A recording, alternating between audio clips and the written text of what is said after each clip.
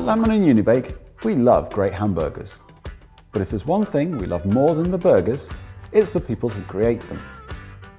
We've travelled around Europe in order to meet and celebrate the stars of the hamburger scene, the people who go that extra mile to serve the absolute best menu items.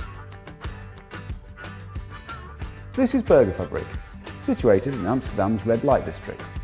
It used to be a coffee shop, but in the spring of 2015, Burger Fabriek welcomed its first dine-in guests. At first, the locals weren't too delighted at the thought of another burger joint. In the beginning they said, yeah, again, something with quick food, you know, like with potato and burgers and other kinds. I said, no, but I was not open yet, and you will see what I make, and you will see what's coming. So, and then, yeah, we opened the restaurant, and then they said, wow. And it's been a success from the start. One of the reasons being the trendy interior design and the catchy name, Burger Fabriek.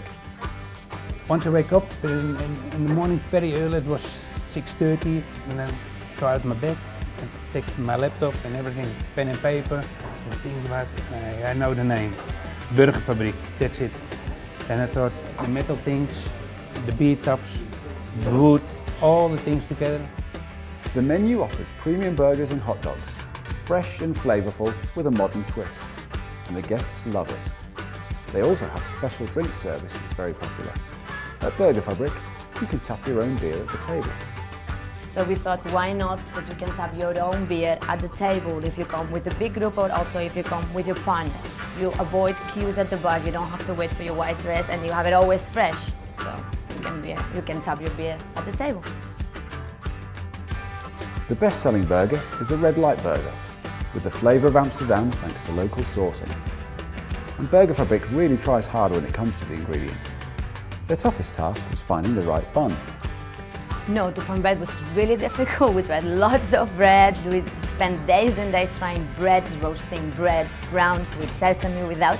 At the end we found the bread that we really wanted, with a good bite, crunchy outside, soft inside, not so thick but not so light. So we chose for one bun and one little one that we make with 3 different small burgers, and one bread for the hot dog. Very quickly, Burger Fabriek has established itself as a leading player on Amsterdam's casual dining scene. So when in Amsterdam, make sure you visit the team and enjoy one of Europe's very best premium burger experiences.